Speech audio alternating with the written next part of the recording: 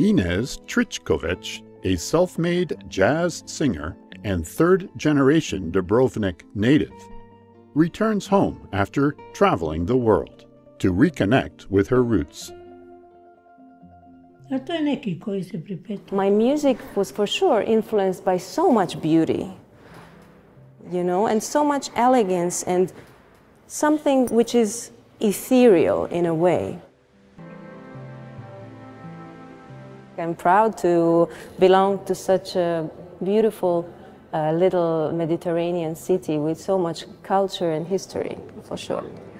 I am kind of bound to this place. I am, my first audience was in this city.